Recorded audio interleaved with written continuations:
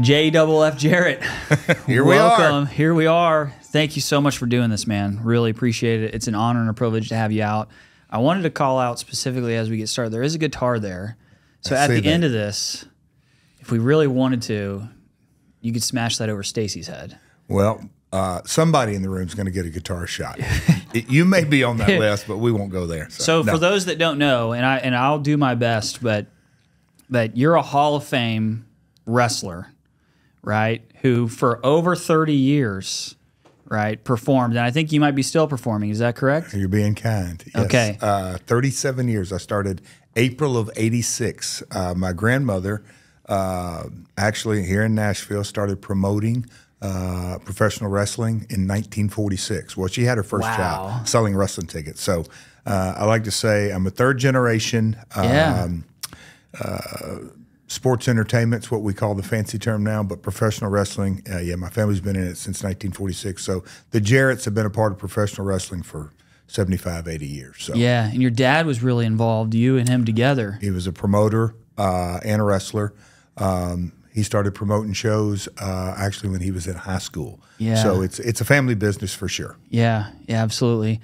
So we have some mutual friends in recovery, and we're going to talk a little bit about recovery and addiction today. And so I thought just a good place to start would be how you started, professionally and as a function of your recovery. How I started professional wrestling? Sure. Oh, boy. Like I said, family business. Growing up, I was always around it, loved it.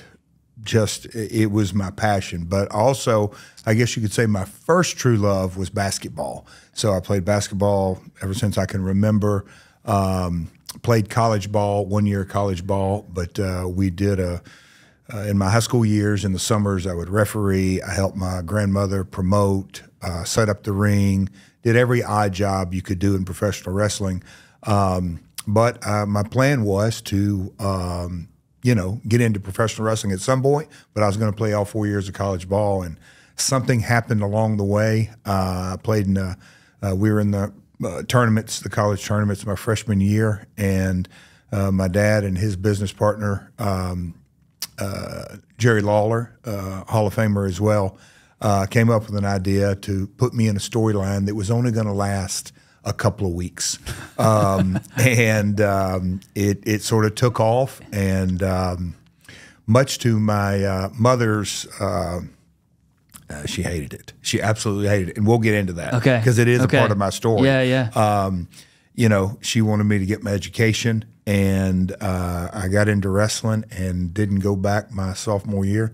It's turned out all right. I'd say. So I played 1 year of college ball and then got into professional wrestling in April of '86. So this past April, I celebrated 37 years. So yes, I'm still active,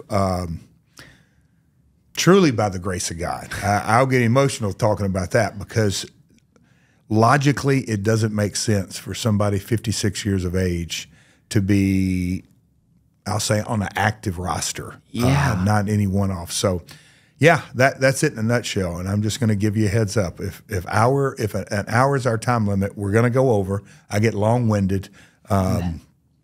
Anyhow, so we're not worried about that at all. Okay, we're here for all the stories, and you've had a really, like you mentioned, you've had a really beautiful long career, and it doesn't go past me that it is hard work to perform. I mean, how many nights a year were y'all performing? When I broke in '86, I wrestled 8 times a week, 7 days a week, and twice on Saturday. And I did that for 7 years. The business has obviously evolved and changed. Yeah. But I was on the road since I was 18. We used to wrestle every Monday night in Memphis. This is for my family's promotion. Every Tuesday night in Louisville, every Wednesday in Evansville, Indiana. Thursday and Friday were armories and high school gyms. Saturday morning, we did TV in Memphis, and Sunday, we did Jackson, Tennessee or whatever, but Saturday night right here in Nashville at the fairgrounds. And another thing that's kind of, I don't believe in coincidences, only convergences, but exit 201 right down here at 40. Yeah. I left my car there. That was our meeting spot for 7 years when we were going to Memphis. So coming from my house in Hendersonville and getting off of the 201 Charlotte Pike, I can't tell you how many times I've done that. So it's pretty cool passing that. So when did you get in with the WWE? So a brief snapshot of my career, and I'll let you dive in anywhere, but from 86 to essentially 93, I worked for my family's promotion, but I wrestled in Japan and Texas and Puerto Rico, but my home base, home promotion was the family business. 93, I went to the WWF for the first time, and I was worked for the McMahons 93 to 96, went to Ted Turner's organization 96 to 97, went back to the McMahon, the WWF 97 to 99, and then 99 until March of 2001 when WCW shut down, acquired by their competition, WWF, WCW. Then I founded me and my father founded a wrestling organization called TNA Entertainment, TNA Wrestling. That went from 2002 to 2013, then 2014. Had another upstart. Which was huge, I just need to say, which was huge in the wrestling world, a big deal. So congrats on all your success there. Yeah, and again, we can get into it anywhere, but I'm just kind of trying to give you the snapshot. And then a bunch of different things, and then that is truly where, the disease of addiction started to really take hold 2014 and 15, and I went back to the company, and we'll get into that, but that's kind of my 30-plus year career. Yeah, so let's start from the beginning in the 80s. And I'm curious, and you can share as much as you feel comfortable with, but I'm curious about the atmosphere of addiction as you saw it, sort of being a young gun, sophomore in college age. So you were 19, 20 years old, right? Yep. Hitting the road 8 times a week, it sounds like, for 7 years. Every day. Every day, basically, right? Living, breathing it. So was that, at that point in your life, I guess, was addiction a part of your life at all at that point? The short answer to that is no. I did not truly understand what the disease of addiction was till the age of 50 when I went in. I had no concept of AA. A drinking problem was running out of money. That's when it became a problem at the end of the night. I had no concept of it at all. And in the lifestyle of our business, it's a lot of road time, a lot of car time. When I was 13 or 14, the neighborhood troublemaker gave me my first beer, but I hated it. And then I moved in with my dad. My parents were divorced at the age of 3, so lived with early part of my life with my mom, and then moved out with my dad.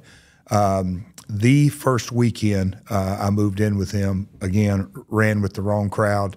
Had a couple of beers, got sick, and then I didn't touch a drop of alcohol due to some tough love and discipline, but also I just hated it. And I was, this side of sobriety, when I kind of look back on it at an early age, I mean, I really don't do anything on a 5. It's always to a 10. So I literally didn't think about alcohol, looked down on others that did have in high school, and then got into the business. And then, that's when I can look at things and know, my drinking was abnormal from day one. I've never been, I know all the language and me and you can speak the same recovery language. So I didn't know that then, but as I look back on it, I've never been a normal drinker ever. I could tell you multiple stories on that, but it was, for me, maybe the macho side of it. What's wrong with these guys? They can't handle their alcohol. Can't control it, right? Or they can't handle their alcohol. I just metabolized it different. And as a young man who was active and working out all the time and on the road all the time, and just because of the nature of my business, I would never drink before a match or at a matches. I'd have to be in the car. So my drinking window was really about 11 o'clock at night to about 1:30, and then it's time to go to bed and get up the next day. That was it. So, but at an early age, my alcohol consumption was not normal, but I just wasn't aware. Right. Well, and based on the nature of your business, again, which is tough physically, I mean, your body is being thrown around for decades. Yeah. So I would imagine that at some point, potentially a part of your story was pain management, right? I mean, Was that true or not true? No, I'm actually maybe one of the lucky ones but pills rampant in our industry. Well, in society, we can go to all that, but in our industry, super rampant. Lots, and I mean, it's tragic. A lot of deaths. Yeah, due to that. But I was a guy that took hydrocodone and would itch, and I just hated pills. I got you. I never smoked. I can't say that I never, but that was not my drug of choice. I couldn't. I didn't like it. I didn't like it make the way me feel like it felt. So that wasn't my deal either. Yeah.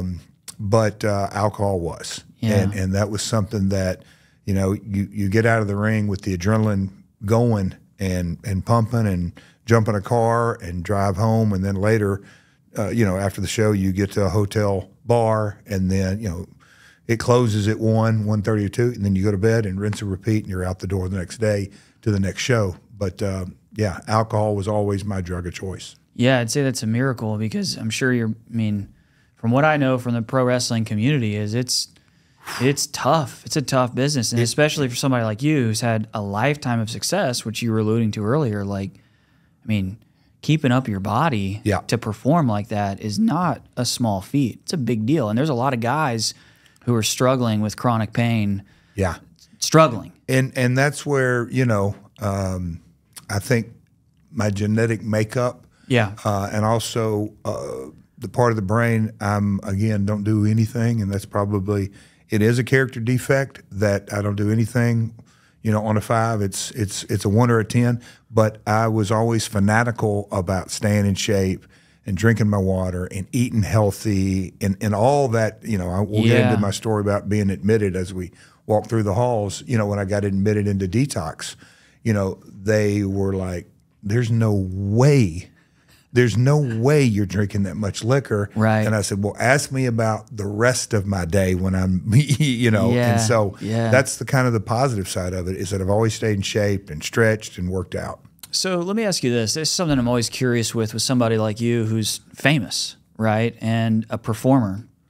How did that impact your identity? So I'm still talking early years, 80s and 90s, 2000s, this fame, night in, night out, television, again, JFF, you were at the top of the mountain and obviously a Hall of Fame career. And I'm wondering, kind of from an addiction perspective, how did that impact who you were as a person?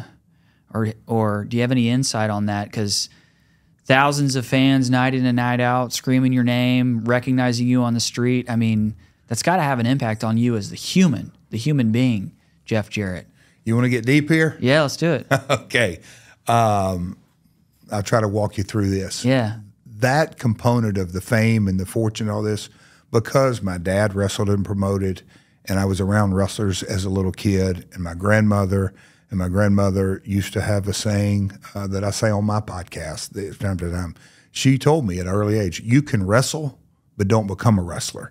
And that really meant don't let fame and fortune, don't be an idiot, don't go blow your money, just kind of the superstardom of it. But to go back a little bit from a rewind, like I referenced, my parents got divorced when I was 3.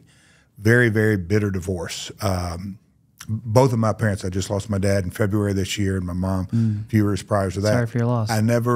Thank you. I never saw them have a civil conversation in my life. And so, being around my mom and her family, they would always talk bad about my dad. And being around my dad's family, they're going to talk bad about mom. So at a very early age, a big part of my story is I can put on a mask. Now, in wrestling, I'm wearing the mask. But as a little kid, I learned to wear a mask, that I could get along in any environment, no matter what it was, whether you call it the chameleon but I learned to wear a mask. And, in my teenage years, it was a certain set of masks. And then when I got into my business, we're show business. It's scripted entertainment. It's very physical. We beat the hell out of each other. But at the end of the day, it's not true sport. It is flamboyant acting. Again, very physical. But again, a part of that mask, I was acting at 9 or 10 years of age. Yeah. And that really served me well in my industry. But as the years rolled on, those different masks got me more and more sicker, as we say, with the disease of addiction, because, you know, you start self-medicating, and although there's some pain, you know, through all that, and, you know, at a very early age, that's what really began to affect me as I looked through that lens, which you talked. Yeah. So the fame and fortune didn't bother me, but the acceptance, you know, my mom never watched me wrestle live. You know, thousands or millions watched it on TV. Right. My mom never attended one event and really hated the industry what I was in. I didn't understand it at the time. Getting sober, I understand in her eyes the business is to blame. That's what broke up that marriage. So anything that having to do with that business. Right. So but again, it's that family unit, that deep-seated stuff that really goes into peeling the layers of the onion back on the disease of addiction is because you mentioned your addiction really took off later in life. Yes. So what's fascinating about what you just said is from an early age, you know, the destruction of your parents' relationship and how you observed that, learning to wear a mask, and then from a fame and performance perspective and who you were in your professional identity, literally wearing a mask. And it wasn't until maybe the backside of that you had to start reconciling with the fact that these masks aren't working for me anymore. Yeah. Which is really, So kind of makes sense if you think about it. Oh, and again, you know, I do my daily routine, and if I'm in town, I'm at a meeting. So I work. In a lot of ways, recovery is my passion now, because mining for limitless gold is the real deal. But when I got into treatment and I went to Tampa, and I'm a little jealous walking around the grounds here today, my counselor and my wife both agreed. I really didn't have a say, although I thought I had a say, is, Jeff, you live in Nashville, you're not going to treatment in Nashville. We're going to get you out of the environment, which I respect. Beautiful place out here. But thank you. Getting into treatment, everything happened exactly the way it's supposed to, but working with individual counselors and getting in a room and getting white paper, and let's don't start last year. Let's don't even start 5 years ago. Let's go back to your earliest memories. And I can remember literally illustrating and writing and drawing from my earliest memories all the way up. And when I had that opportunity to really do the work, it was so clear on how the disease of addiction just put me 2 feet in the grave. Yeah. I was no doubt about it. I was headed for death. Yeah. So let's talk about you getting sober. You've alluded to it several times. So what was the event? Why did you go to this treatment center in Tampa? Oh boy, we're skipping through a lot there. No, I'm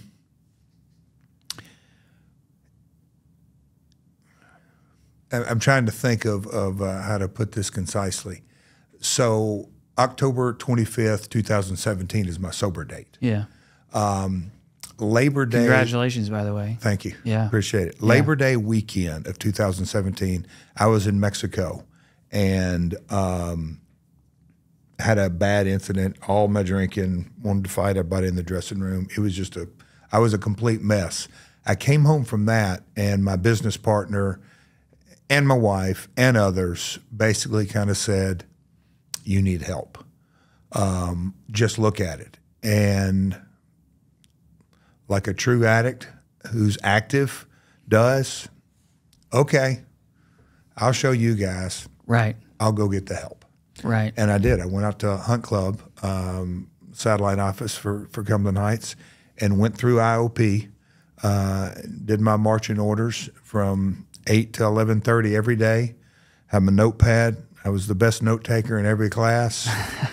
When I left at 11:30, the guys who'd been in a little bit long say, hey, do you want to go down to the noon meeting? Yeah, I'll meet y'all there. Never went to a meeting, took notes, went through all of that. Actually drank one time during the IOP, and I'll never forget, his name is Larry Dickens, he's passed away. I went in and had my entire story ready because I drank on a Sunday during IOP and went in Monday morning and, hey, we're taking a test today, a urine test. And, man, I had my story ready and all this. And he just sat down and said, like great counselors do, hey, man, it's up to you. I'll never forget, like, wait a minute, he ain't even mad. I didn't understand it, but I did understand. Okay. Right. Anyway, that happened, and then got out of, the IOP and was going to, quote unquote, get my life back on track. And I was headed to Canada. I had a wrestling appearance up in Canada. Flew from Nashville to Minneapolis. Supposed to have a 90-minute layover. I went in the lounge, was doing my work, no big problem. 1.5 hour delay goes into a 2.5 hour delay, goes into whatever it is. And finally we get to the gate. So everybody's stressed. Am I going to make the show? And other people are, whatever it was, like normal travel. And got on the plane, and they rushed to board us, and the stewardess walked by me and said, Mr. So-and-so, can I get you something? All this. And the stewardess came to me, Mr. Jarrett, can I get you something? I said, yeah, I'll take a double rum and Dr. Pepper. Literally, that was with not even thinking. I just spent 2.5 hours in a lounge and didn't think about it. Drank more coffee and water and answered emails and all this kind of stuff, but got on that plane. She asked. It didn't even register. Yep. Just autopilot. That's what we do. It's what we do. It's what we do. And that was the beginning. That was on a Friday of a 4-day bender. That it was unbelievable. When I look back on it, there's no reason I'm really alive. Yeah. 3 encounters with cops. Flew to Canada, crossed the border, came back through the border. Right. Flew home, got in my car. Decided to play an adult game of hide and go seek with my wife in my car. She's not going to find me. It just, a true 4-day bender. And this is something that I still cannot explain today, other than it was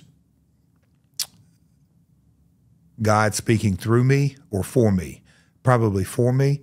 Karen came in from getting the kids off, and it was just, I had no relationship with any of my kids, so to speak. I have 5 kids. Certainly, my wife Karen was, way at the end of her rope, and she walked in, and I'm sitting in my chair with the Today Show on, and just half out of it. Still, obviously, a boatload of alcohol in my system, but I wouldn't have called myself drunk at all. Sure, yeah. You're trying to get normal. Yeah. And she's just like, what in the hell are you going to do? And Nick, I responded just like I responded on the plane, without thinking. I said, I'm going to treatment.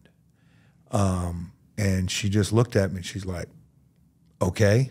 And she went in the next room and called some friends and put the wheels in motion, and they kept asking her to go ask me, is he really going to go? Yeah. Is he really going to go? Yeah.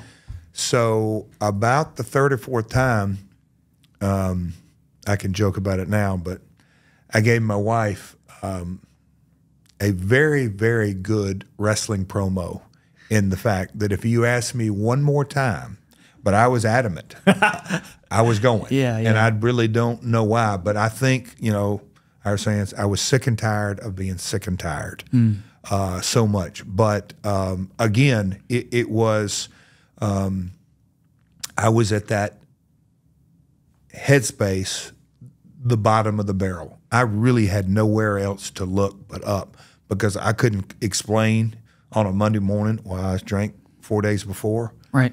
I couldn't explain why I went to the liquor store, drank up and back from Canada, landed, go to a liquor store, go to a liquor store again. Yeah. That's insanity. The disease of addiction affects the way you think. And as we know in step 2, return to sanity. I got a full dose of understanding that step. Well, what you remind me of is that, for an alcoholic or an addict living clean or sober, we're living in an abnormal state. Oh yeah. Sober and clean, right? And so that autopilot, somebody doesn't become addicted or become an alcoholic overnight, right? It's a process, not an event. And it's not, you don't wake up one day as a kid thinking, I'm going to be a police officer, a firefighter, or an alcoholic. That's not how that works. But these small little decisions that serve us, the mask is one of those, emotionally and spiritually, and these drugs and alcohol that work. They work in the beginning, right? In the beginning for a second, and then they don't. And you go on a lifetime ride of degradation. It sounds like you did and had your experience. And I got a little emotional thinking about that moment of you sitting in your chair watching the Today Show. Like, I know what those moments are like. And so do many people here, of like just being sick and tired of being sick and tired and knowing I don't have another option, so let's go and do this. Yeah. And I bet when you made that decision, it was a decision made. Yeah, the thing... Not to stay sober for the rest of your life, because I don't think you had any... I didn't have any concept of that. Right. I didn't have any concept of that. I just knew something's got to change. Yeah. Something's got to change. I mean, even...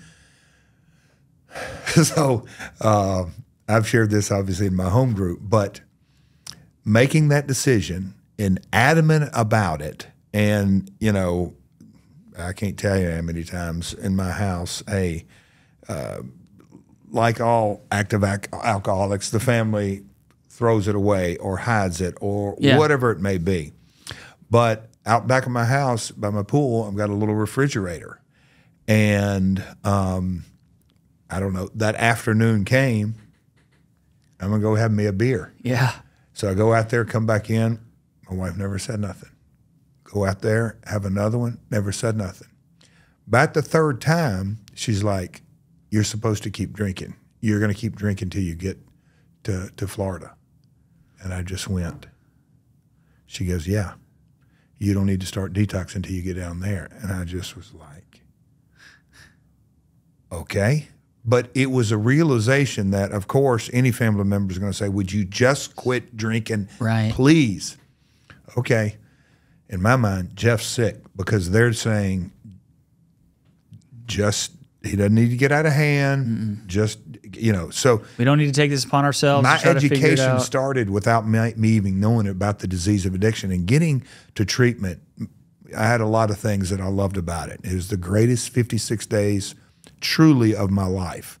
I wouldn't be here today without it. But the medical class that we had there, we have process and family and all the different things. But we had a medical class. That really opened my eyes to really drill down in the aha moments that went off in my life, that how I dealt with my best friend in wrestling, fell 82 feet to his death, and how I processed that. I mean, I put on a mask that night. Oh, okay. I never would emotionally process anything.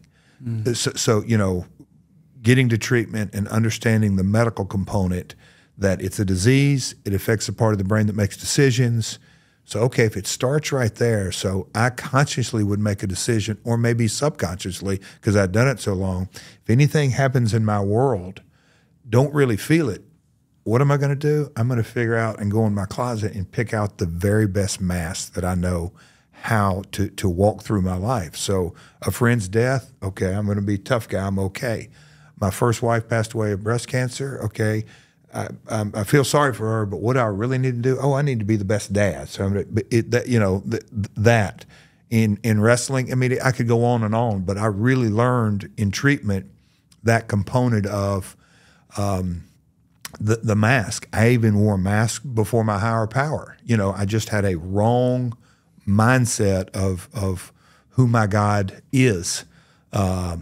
Maybe said better, who he was, who he is, and who he will be. And that all those type things they just have radically changed my life. That's an incredible story, and the mask analogy is pretty useful in this case. I mean, perfect for you. We talk about it in our literature, literally, the masks must go. But in this case, it was in all ways, And so based on what you shared in your life, I mean, it's wrestling served so many purposes for you as you moved through life, as life happens, and having recovery introduce you to the idea that, hey, you know what? It's time for Jeff to be his genuine, authentic, and vulnerable self, and we're going to have to discover that together is an interesting process. And scary as hell, I would imagine, the first time you started reconciling that down in Tampa. Oh, I cried more in Tampa than I had in my previous 35, since I was 10 or 11, all that. The one thing that you were talking about, how wrestling, I just lost my train of thought. We were talking. Wrestling was a perfect mask, just the whole process. Oh, so yes, that, and then the a sister to that thought is our business is obviously ego driven. It's all me, me, me. It's just how it's portrayed. It's all focused. I'm the champ. I'm going to kick your ass. It's all ego. And kind of taking a step back and hearing service work and humility and get outside of yourself. Happiness is truly a byproduct. Because I think in our very core, little Jeff at 3, 4, 5, 6 years, all he really wanted to do was be happy. Well, then all of a sudden, okay, how's he going to achieve that happiness? Okay, I'm going to work the main events.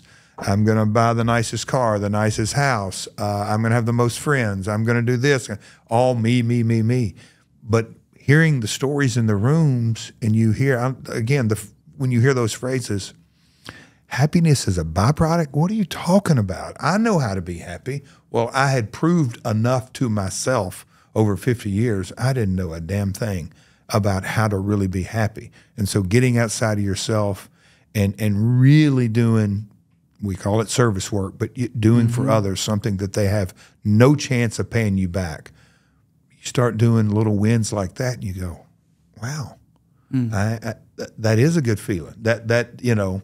So those kind of things, it's the little losses that I had over the 30 years that got me in the grave. You start flipping that around and get little win after little win after little win. It's a whole new way of life. Yeah, you start to rebuild a positive sense of self that's grounded in your ability. It's like to gain self-esteem, you have to do esteemable acts. And it's the same way with your spiritual condition, or my spiritual condition as a recovering addict. I began my recovery journey 13 years ago at 20. So I had some identity work right off the bat. You lucky son of a gun.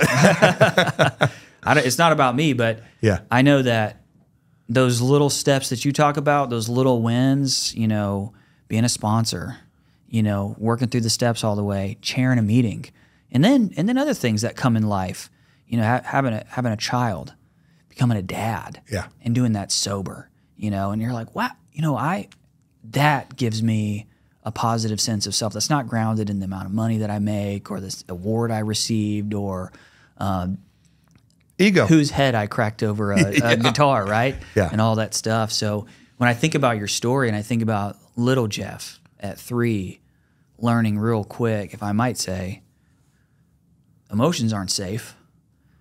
And like you said, what do I need to do? I'm going to become a champ. I'm going to become a champion, right? And it's just the mask after mask after mask after mask. It's almost like your life prepared you for sobriety all the way through.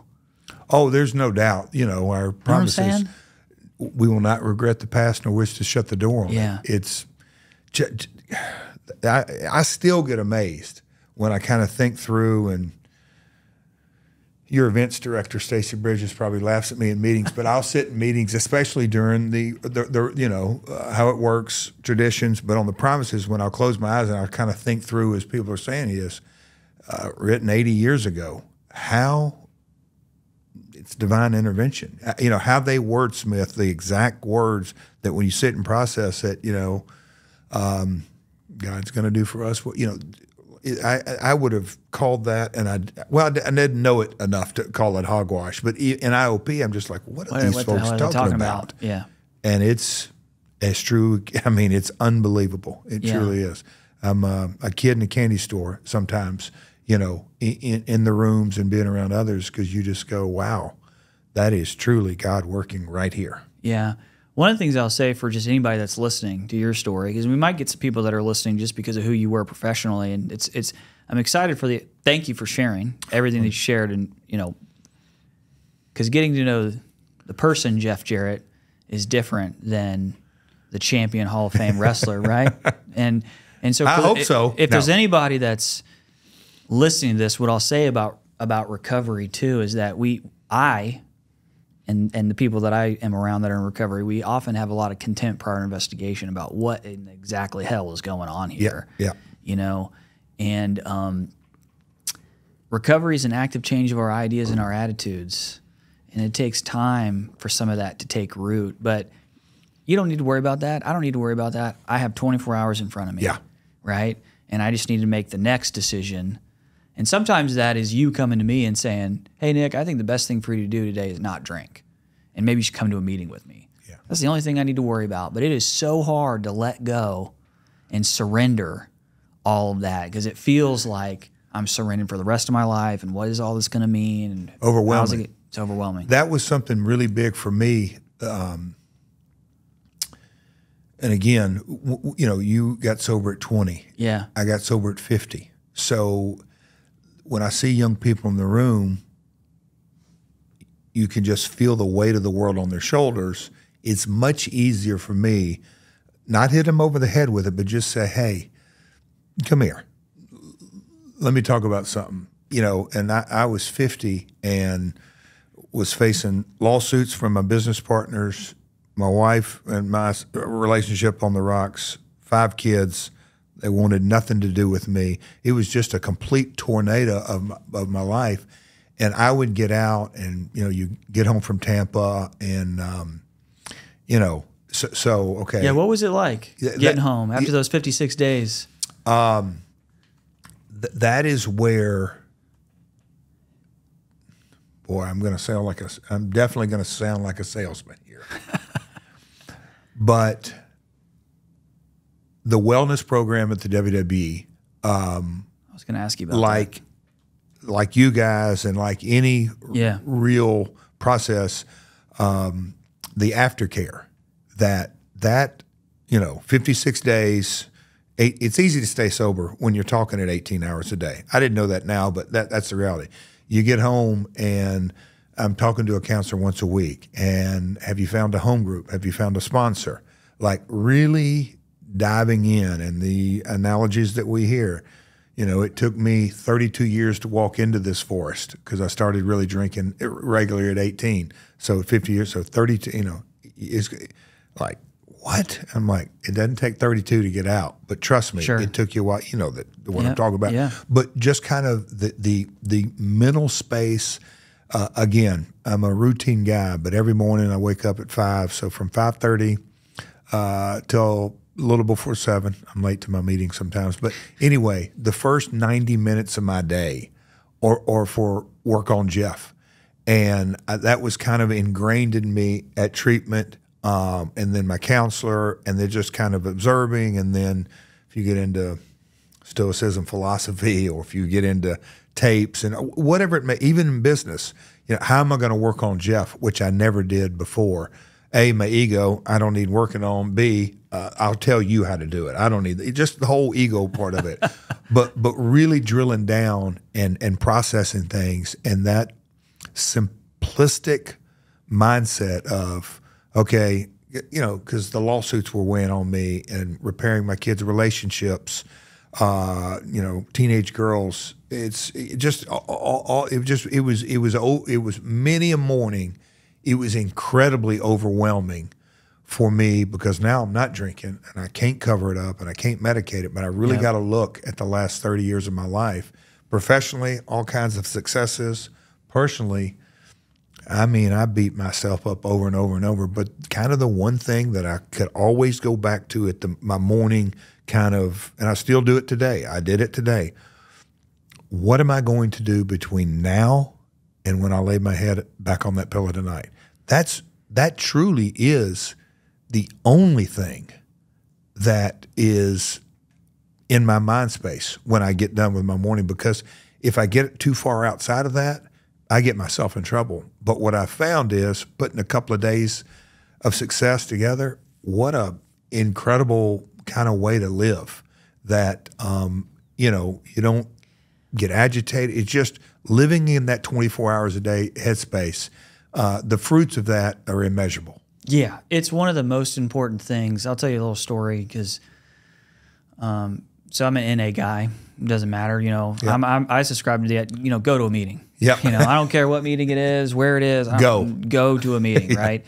So, in particular, though, I kind of was quote unquote raised in recovery in NA, and in one of our books, there's a whole chapter dedicated. And the title of the chapter is called "Just for Today." It's a whole chapter dedicated on living in the moment, and many of my lessons. Because I grew up. I mean, I'm 34. I turned 34 yesterday, by the way. Happy birthday, belated. And I only say that because my team made a way too big of a deal about it.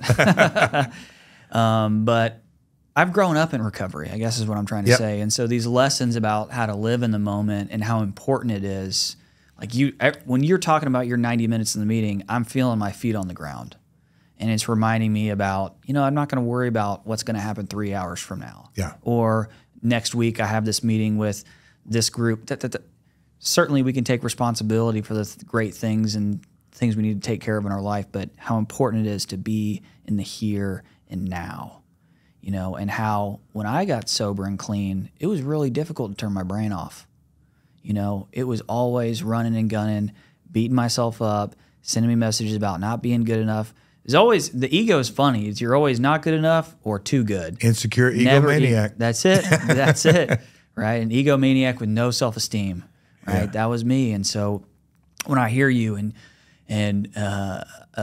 you going back home, and shout out Karen. Yeah. Sounds like a great wife and a great person. I know she is. We have some mutual friends, but it sounds like you had laid that groundwork to begin to open that door into recovery, into your day-to-day life, you know, and it really took off. Yeah. I mean, again, I'll give her more a shout, but she, you know, my counselor would kind of give her, I'll call it the Al-Anon flavor of it, is that he needs this space. He need, you know, as a spouse and all that. Well, she's done the work too. And you know, 3 weeks before I quit drinking or went into treatment, Karen had been sick and tired of being sick and tired, mainly for me, but she's just like, I'm done. I'm at least not going to drink around him, or I'm done. But she hadn't picked up a drop of alcohol. So since then, wow. So that's, you know, you know, I learned in treatment, you can say either I'm lucky or God's showed me a lot of grace, or our family had a lot of grace. But she quit drinking as well. But the sober mentality, not just no alcohol, just kind of that sober mindset. Mm-hmm. And he's going to go work on himself. And just, oh, wow. And, you know, my youngest daughter,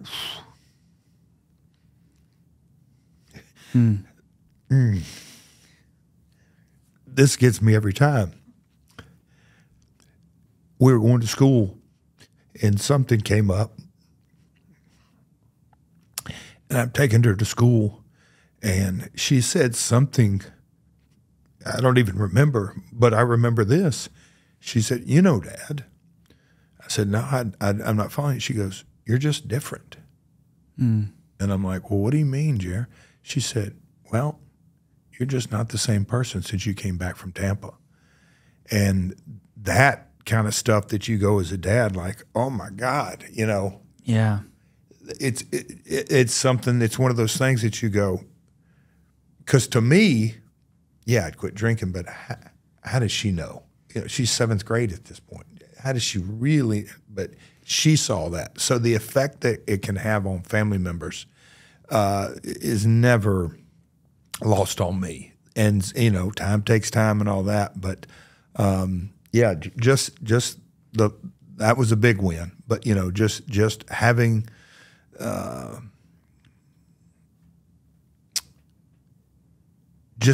those moments is really what I began to feel in early sobriety that just continued to change me to this day. Yeah, that's what I was thinking about. You know, you have those interactions with, and it might even be, you know, family member reaching out to you and saying, hey, I got a drinking problem.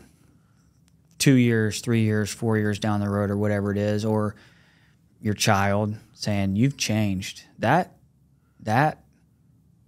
or your parents or whoever it is, that stuff. Can I tell you a funny story? Please do. Because the flip side of that, my 7th grade daughter said that. Here we go. I've been sober about 2.5 years. Yeah. And my life had begun to get a couple of 24s, as we say. It got better and better and better and better and better. And my dad was at the house one day and, hey, what do you got planned? What are you doing here? Blah, blah. And, you know, Karen's like, well, he'll get up at the crack of dawn and he'll do all this and he'll go to his meeting and do this and we'll meet y'all, all this. And he goes, son, do you still go to meetings? Right. And I learned this, but I replied, Dad, do you still bathe? Yeah. Yeah. And he literally went, oh. Click. Yep. Okay.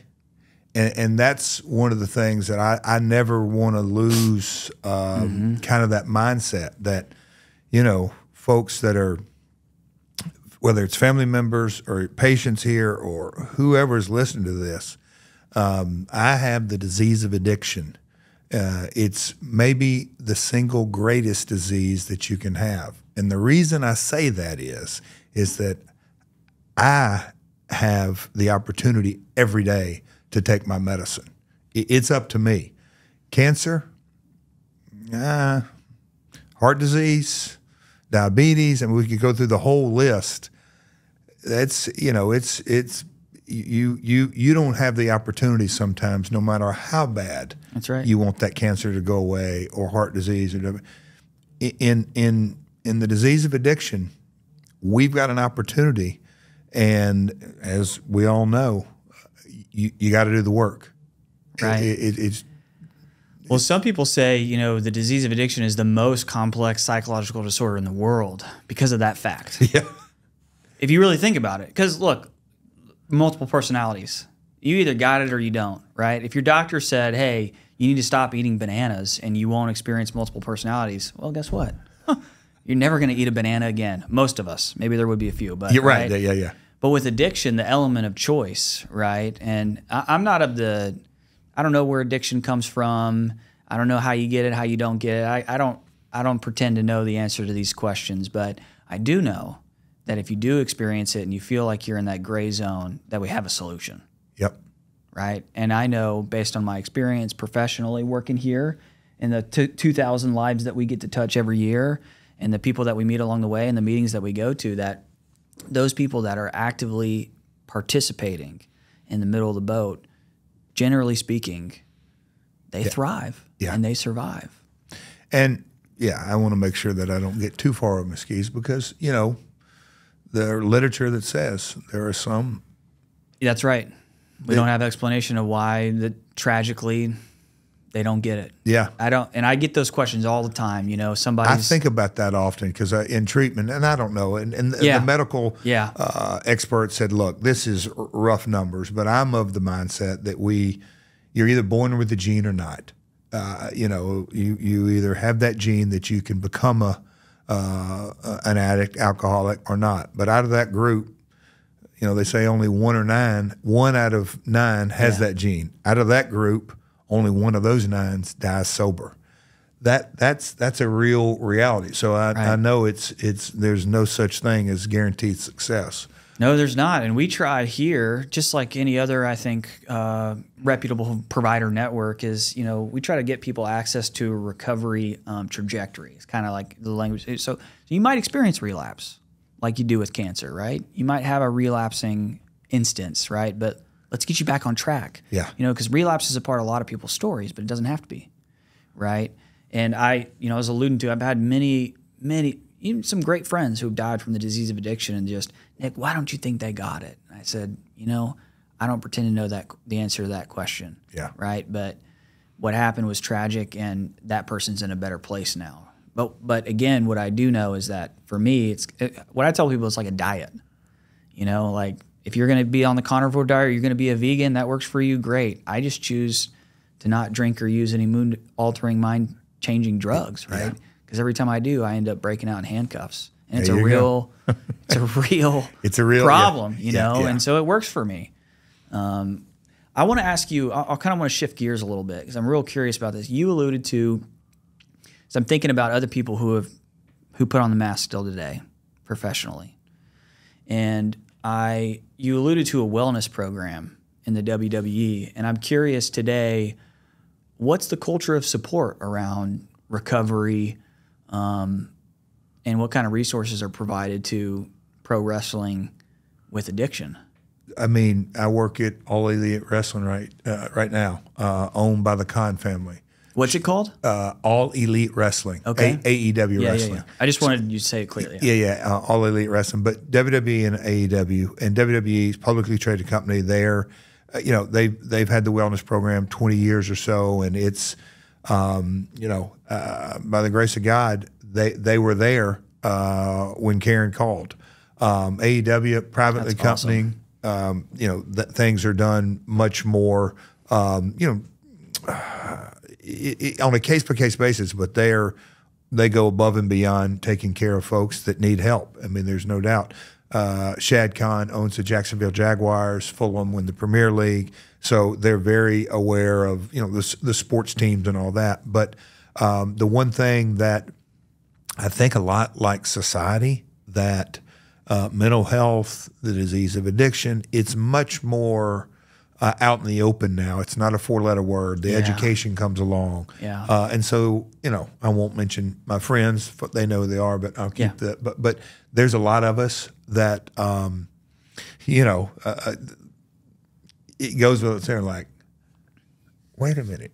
He ain't drank in 10 years. One of those deals. But it's the hope, that, okay, this guy got sober and this guy. There's a lot of us that talk about it.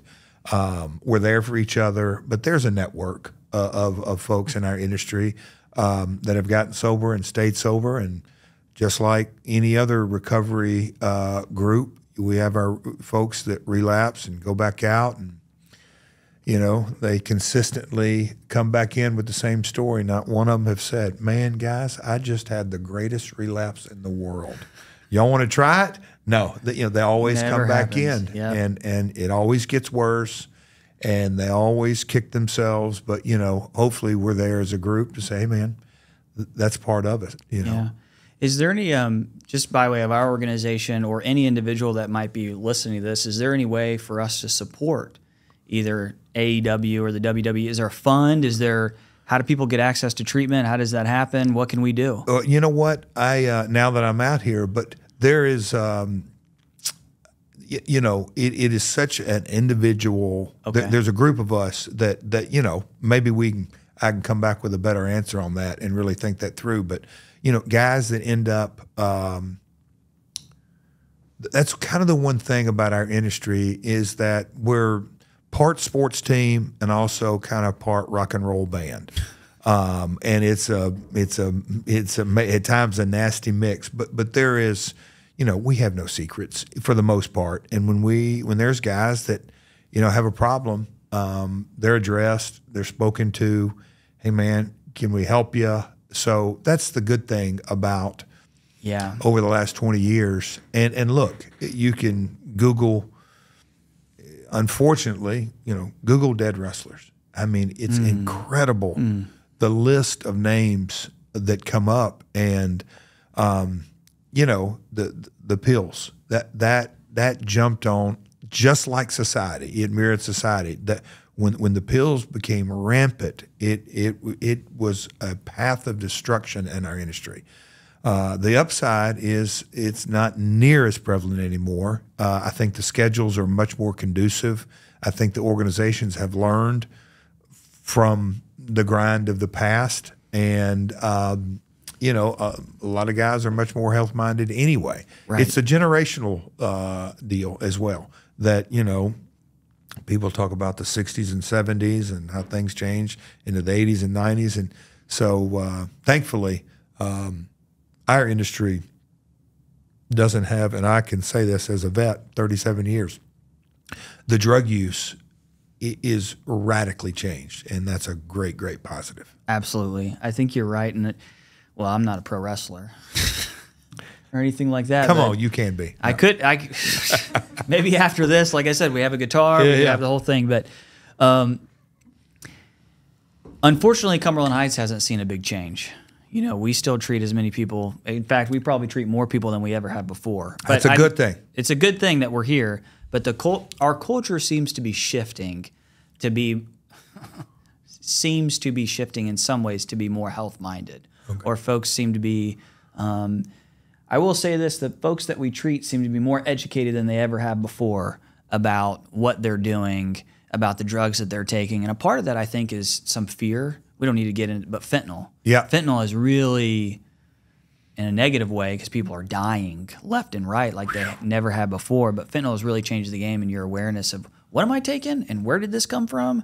Because with these pill presses, you have no idea. But there is some good news. There is legislation I know Mississippi just passed a law because these fentanyl test wipes, and it's a long story, but where you can actually wipe the pill or whatever it is that you're going to take to make sure it doesn't have fentanyl in it. Because in some states that's illegal to have access to these wipes, which is just crazy. So it's just when I think back on our industries, it's just the game has changed. Yeah. Well, I want to thank you for being here. You're always welcome at Cumberland Heights. And I want to particularly, it's easy for me to tell my story, right? And I just want to give you some credit and some props in that, you've made an intentional decision, and you're probably going to brush it off, but you've made an intentional decision to tell your story, not just on this podcast, but in your life since 2017. And I think it really matters. And I think you're helping people, take the pressure off of the stigma that we carry around that I'm different or I don't belong or I'm struggling with something that nobody struggles with. So it really matters, Jeff. So thanks for helping our people. No, I mean, it's one of those things that if I do autograph sessions, even, on social media, just different things that, our 12th edition, attraction rather than promotion, I post once a year about my sobriety, and that's my chip. That's the only time I really post about it. But living it day in and day out, some folks joke with me in my home group in my meetings because I always use the word paradoxal. But that was such a revelation. Oh, wait, they're laughing over there. Yeah. Did she tell you that? Yeah. No. But I just found it so fascinating because we're born into the world, and I always like to give this analogy. As little babies, we cry when we're hungry, we cry when we need our diaper changed, and we cry when we want to go to sleep. And how does that kind of get cured? The world does it. The world feeds us. Our mom bathes us. Our mom rocks us to sleep. So as little children, we kind of grow into teenagers, and we just have different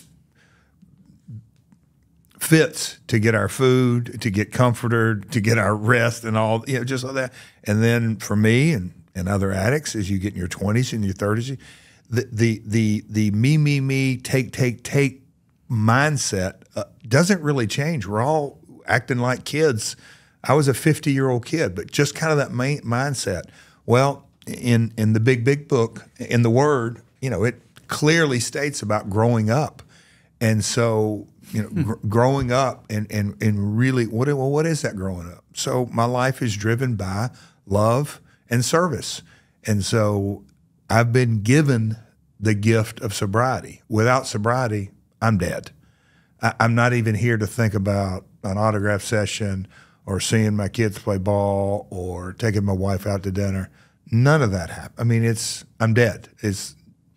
That's not kind of saying. The funeral happened and they came in Hendersonville and, oh man, he is a pretty good wrestler, but he just couldn't quit drinking. That's a reality. So this side of sobriety, I really do try to have the mindset of, if I can help one person, that's the real message of one person. You can do this, and that's going back to my paradoxical word, and I'll shut up. I told you I'd be long-winded. The give it away to keep it is, okay, so Jeff, how are you going to give it away? How am I going to give it away today? Because if I don't, just what it says, I believe our literature probably more. I mean, I drive some family members crazy, but you know, the big book clearly states it. It's very obviously it's derived from that. But I'm a big believer in how am I going to keep it? How am I going to stay sober? Well, that's giving it away, and that is my hope that what this podcast serves is that it's going to help me stay sober for sure, and maybe, just maybe, God will work through me and work through you. Somebody out there is going to hear it and say, hey, man, I'm sick and tired of being sick and tired. Mm-hmm. I got a little hope. I want to change. Mm-hmm. I want to change for my wife or my kids or my mom or my dad or whatever it may be. It's you just have no idea how good life can be. So I am grateful for the opportunity. Yeah. Thank you, Jeff. Thank you. We'll have you next time. Let's do it.